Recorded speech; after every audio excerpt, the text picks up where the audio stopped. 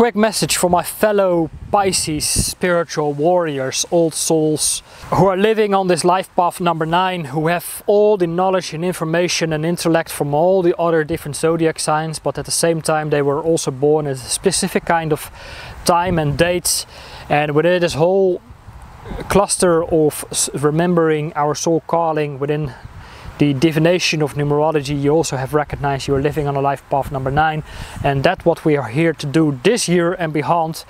It's the journey of integrating more of our higher self within our lower self, so we become more of an aligned and integrated being.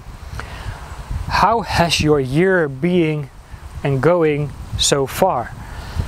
And then of course the question, where do you see the rest of the year going for you? So this is more like, let's start up this conversation, as we are not alone on this journey. And I must say that everywhere I go, if I seek counsel or consulting or coaching from other people who are on a similar path as well, who I see like, hey, they have certain type of qualities that I want more of that. Because of course, as a Pisces man, of course I have perhaps a bit more of, or I have been living more on this kind of like masculine journey of getting out there and using the intellect, using sense of power, control in order to manifest things in this world. And within this masculine archetype, we sometimes are missing other divine qualities which are also very much needed right now, which refers more to the divine feminine qualities. And within my upcoming videos I will dive a little bit further into that as well. So that's why I sometimes like to seek coaching and consulting and counseling from women who have more embraced their divine feminine energy, because sometimes my intellect goes a little bit more into my own way, and what I see and what I must be focusing on is of course connect more with the divine, connecting more with the higher self, and go through different stages of consciousness. Now, which is great, it's an amazing journey, it's beautiful, and it's fantastic. But we live in different realities as well. We live also here in this mundane physical reality where we must work, earn income, pay the bills, and all of that. So in my case, I always feel like I want a level of intellectual control by doing the things that I already know, which is part of the ego concept, because the ego wants to, you know, grasp on things in order to survive. It wants to project past experiences within the present moment with the expectations that becomes the future as well.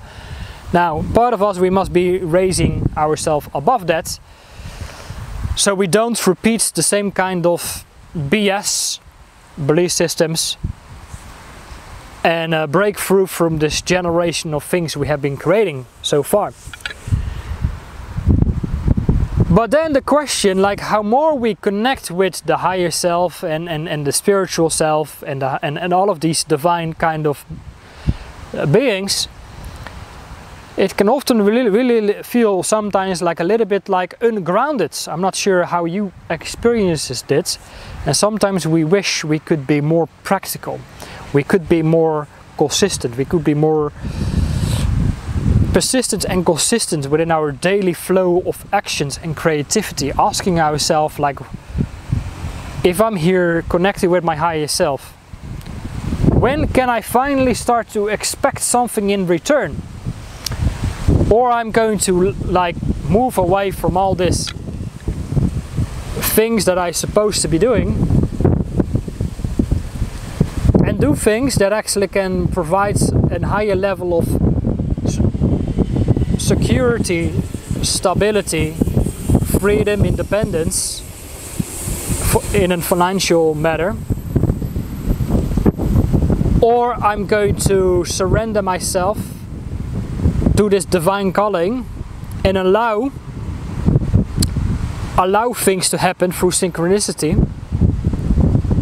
have a different kind of patience, empathy, compassion to ourselves, to the process, to the journey, and accept the flow of abundance to flow through me. So this is kind of the question. I like to have a conversation about it. Maybe as a Pisces woman you see things from a way that I must learn more about.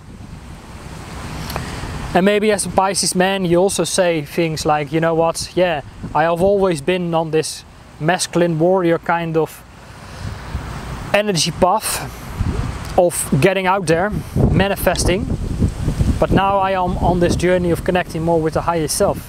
And what I must learn is to let go of this control. So let me know what your thoughts are, please leave a comment below, and yeah, let's start up this conversation.